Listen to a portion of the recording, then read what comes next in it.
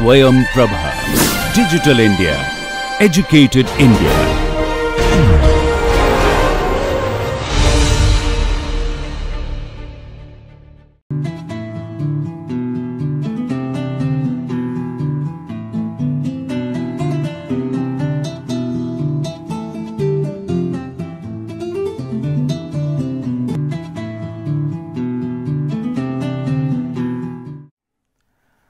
Hello students, so in today's lecture we will continue with some examples on Stokes theorem, and since today is our last lecture, I apologize that I couldn't be able to cover more examples on integral calculus section as I promised or showed you in our syllabus, but I tried to compute as many examples as I could, also because the time is very limited, and because of that sometimes I also had to rush through, and maybe on one or two occasions we couldn't be able to do more examples, but I suggest you to follow any one of the textbooks, or if possible then follow all the textbooks which I suggested in the reference right at the beginning of this course, and I'm pretty sure there you will be able to find a lot of examples just for you to practice and get really good at it. And I'm also providing a lot of assignments, so try to solve those assignments. That will definitely help you clear out your doubts, and would also help you to become how to say very good at this particular subject. So today let's start with our last topic, which is Stokes theorem, and I'm going to solve some examples, and let's do that. So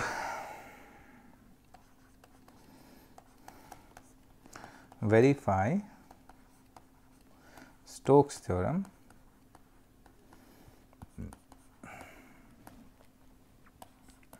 for f equals to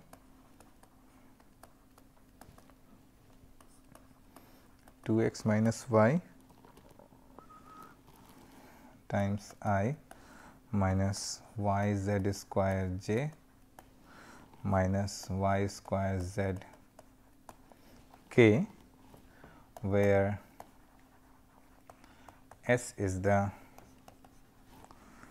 upper half surface of the sphere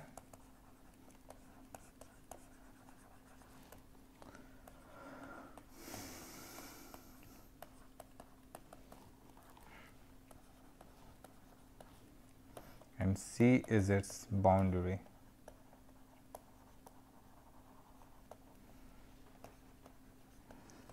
So what we have basically is a sphere, and we have to verify the Stokes theorem on the upper half of that sphere. So that means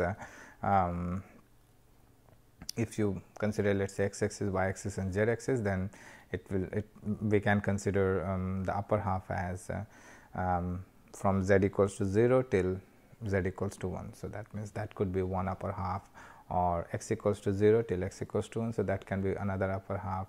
So any on any one of the upper half basically, and in this case to do that, first of all to verify actually the Stokes theorem, we write the statement. So by Stokes theorem,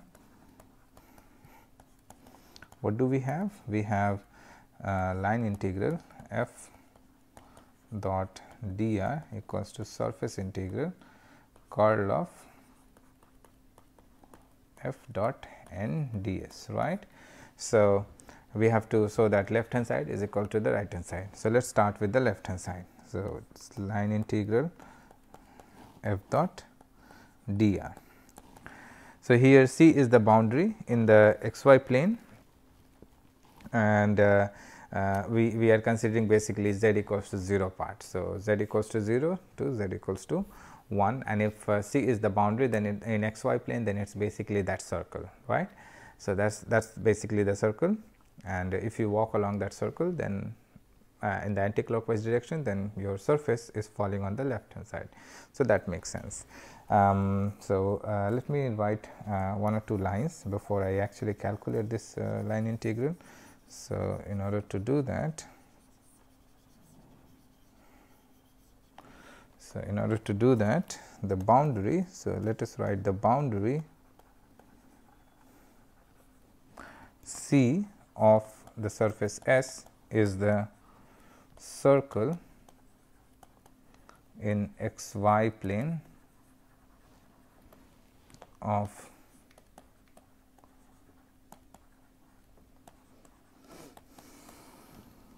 radius unity and center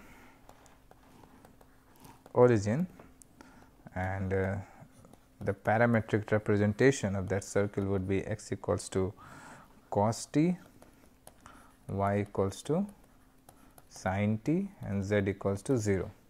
So, now the line integral, and t is basically where t is between 0 to 2 pi.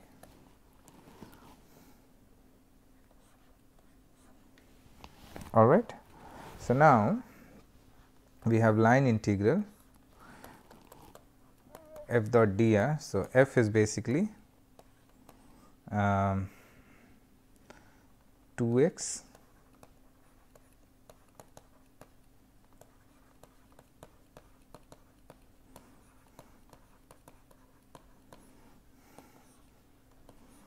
dot dr. Dr is basically dxi plus dyj plus dz k.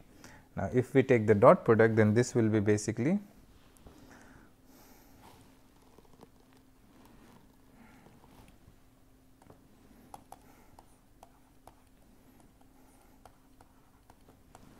two x minus y dx, since z equals to 0 and dz is 0. So, here z will be 0 because on the curve C we have taken z as 0, right. So, on the curve C we have taken z as 0. So, we substitute z equals to 0 here and here, and we substitute dz equals to also 0. So, ultimately we will get 2 x minus y dot times dx. So, that is what we are obtaining here. And now, we substitute x equals to cos t and y equals to sin t. So, this will be t running from 0 to 2 pi. 2 x means 2 cos t minus sin t dx dt times dt. So, this is t. So, t running from 0 to 2 pi, 2 cos t minus sin t, and x is cos t. So, dx will be minus of sin t. So, I can write the minus sign here, sin t dt, and then we multiply this sin t here. So, this will be 2 sin t cos t. So, that means sin 2 t, and then we will have a minus minus plus 2 sin square t, which can be written as, this is dt. So, which can be written as 1 minus cos 2 t. So, that is cos and sin formula we have to remember, and then you substitute the value, then you substitute those calculations here. So, this will be t running from 0 to 2 pi.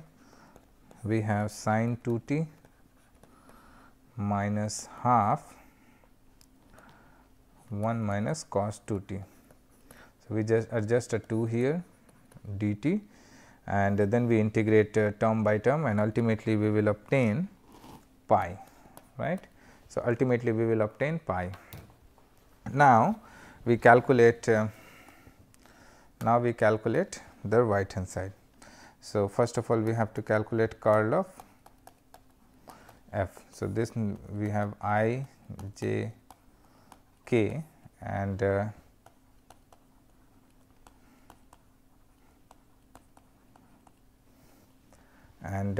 f would be 2 x minus y minus of y z square minus of y square z. So, when we do the partial derivative, we will ultimately obtain a k, because rest of the term will be either cancelled out or they will either be 0. So, they do not play any role, and therefore, the component of I j and k will be I j will be 0 and k will be 1. So, that is why we are only writing the vector unit vector k, and n is the unit outward drawn normal on the surface S. So, if C is the curve basically that is enclosing that surface, and if n is the outward drawn normal.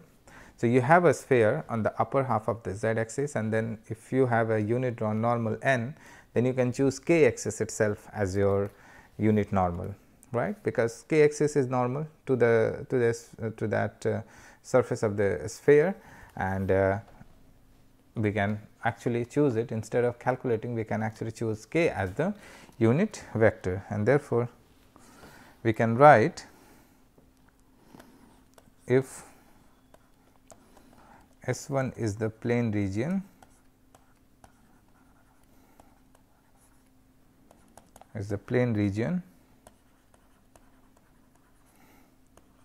bounded by the circle C, then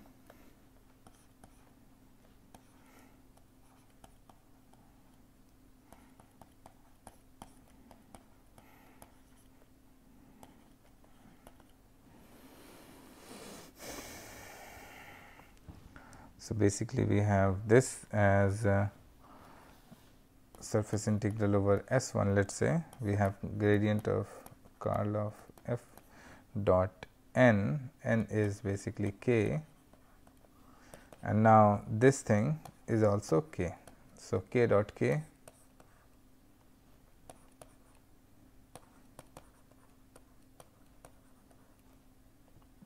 ds, therefore, k dot k is 1, this will be surface integral over S k square, and since k is the unit vector, we can write k dot k as 1. So, this is basically ds and surface integral over S1, and this can be written as ds pi r square, r is 1. So, then we have basically pi.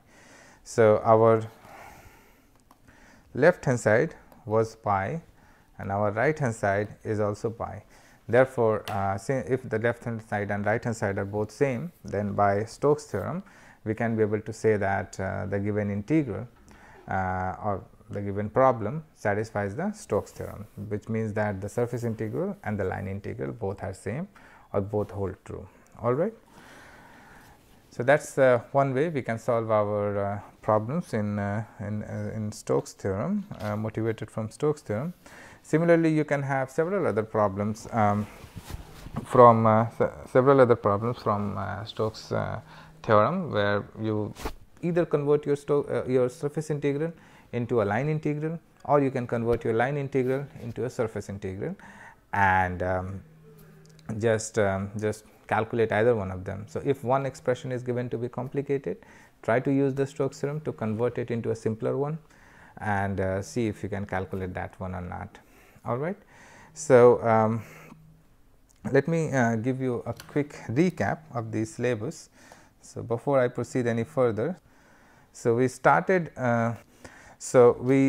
initially we started this integral and vector calculus course from Riemann integral, or from the concepts of Riemann integral.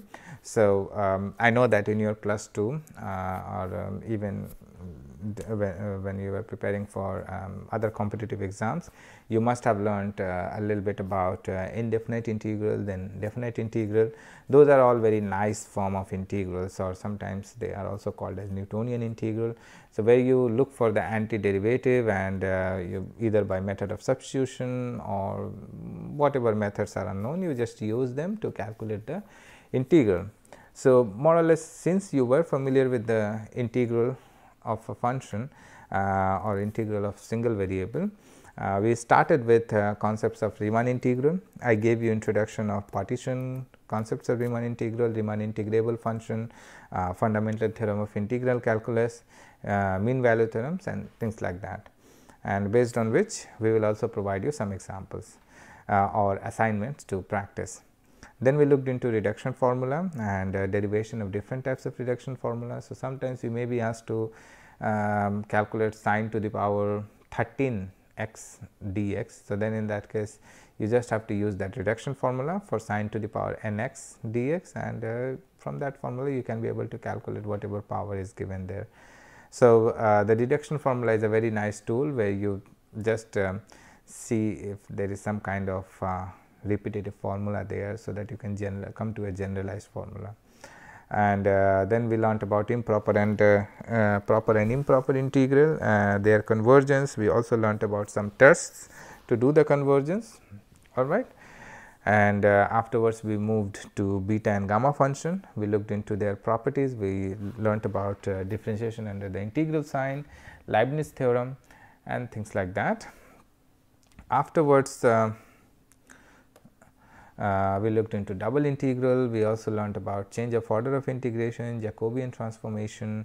Then we moved to the applied part of integral calculus, where we learnt about rectification and surface integral. We learnt about volume integrals and several other types of volume integrals. The center of gravity and moment of inertia, I did not cover that part because from integral calculus perspective, I think it might go a little bit in the different direction. So, if any one of you are interested, you can look into those references. Since I was focused to also cover the vector calculus part, I gave my attention to those two topics. So, these are the two topics which I initially proposed, but then over the time I realized that this might lead to problems from different parts of mechanics or something. So, it is better that we should not do it at the moment, but if any one of you are interested, you should just look into those books and you will be able to find these two topics there. And then we moved to our vector calculus part, where we looked into the limit, continuity, differentiability of a vector function, arc length, partial derivative of vector function, directional derivative, gradient, divergence and curl operators. So, we learned about different types of notions in vector calculus. We also practiced some examples. Then we learnt about tangent, normal and binormal, and then we derived one of the important formulas in vector calculus, which is the Serret-Frenet formula. We also looked into the applied part of vector calculus, where it is used and how to derive some equations of motions and things like that. We then looked into three important theorems like Gauss divergence theorem, Stokes theorem and Green's theorem. So, up until previous class, I did try to cover Green's theorem, Gauss theorem, and today we learnt about Stokes theorem. We also tried to solve one example motivated from the Stokes theorem. And in our 12th week, or in our last week, I thought maybe I could practice more examples from integral calculus or vector calculus, but due to the time constraint, unfortunately we cannot be able to practice more examples. But I would suggest you to look into those books. There you will find plenty of examples for you to practice and work out problems from our assignment sheet. That will also help you get a sense of this topic. And this is what we tried to cover in a 12-week session actually, although I personally feel that it might need a little bit more time to cover these two topics in detail. However, we tried our best to do that. So, just go through these lectures and try to get a sense, a feeling of the topic, whatever we learned and talked about. And if you have any questions or doubts, I believe we have a weekly sessions where we can clear out the doubts. Also, if you have any questions, you can just go into my homepage and write me an email. I will be more than happy to answer your questions and try to help you with your queries. So, you don't have to just worry about things. You don't have to just worry about the fact that you can only contact me via this NPTEL format or something. So, if you have any in general any questions or doubts on integral calculus or vector calculus, or which you couldn't be able to follow in this lecture series, then just write me an email. Go to the IIT Kharagpur website, try to find out my profile. There you find my email address and write me an email, and I will be more than happy to answer your queries. So, from my side, I tried to cover as many topics as I could, and I hope you'll be able to learn these things more clearly, and I look forward to your questions, your queries, and yeah, good luck. Since we still have at least 5 minutes left, so let me just state one more example from Stokes theorem, and then we'll move. I will close this lecture. So let me go back to my. All right. So since we have one more some time, we can focus on one more example. So example 2 from Stokes theorem. So verify Stokes theorem.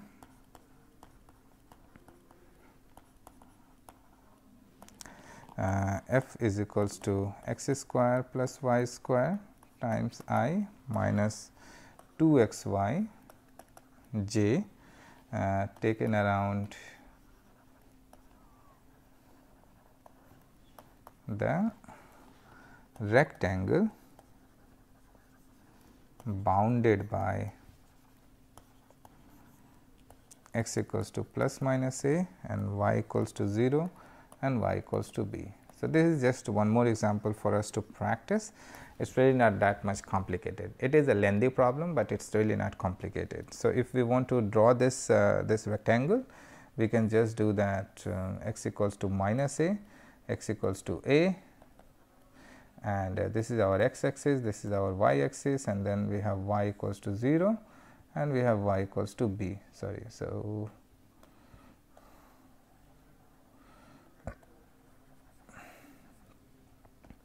this is our x equals to a, and our rectangle, this is our rectangle.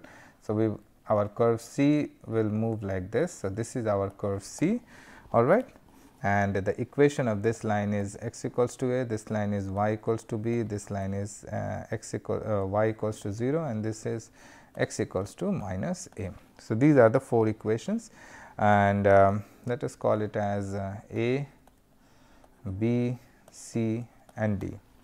So, first of all, in order to verify, we have to calculate the surface integral, and the surface integral can be calculated by. So, we first need to calculate curl of f.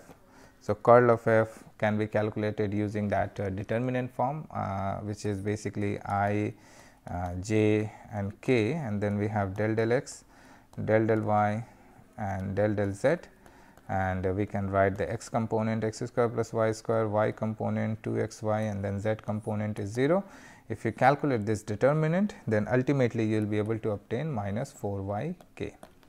And a unit normal, since this whole curve this whole surface lies in the xy plane, an outward drawn unit normal would be n equals to k, all right, because z axis is obviously perpendicular to the xy plane, and you can choose n as k. So, we choose, or we have, or we get n equals to k, since the given surface is in xy plane. So, therefore, if we want to calculate the surface integral curl of f dot n ds, so curl of f is basically our minus of 4 y k dot product with k ds, and this is basically minus of 4 y.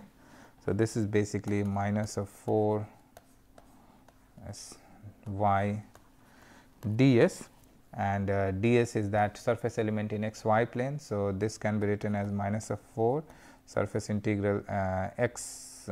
So, x is varying from minus a to plus a, and y is varying from 0 to b. Y ds is basically dx dy, and if we integrate this whole thing, then in that case we first integrate with respect to y. So, this will be minus of 4 times b square by 2, and then we integrate with respect to x. So, this will be 2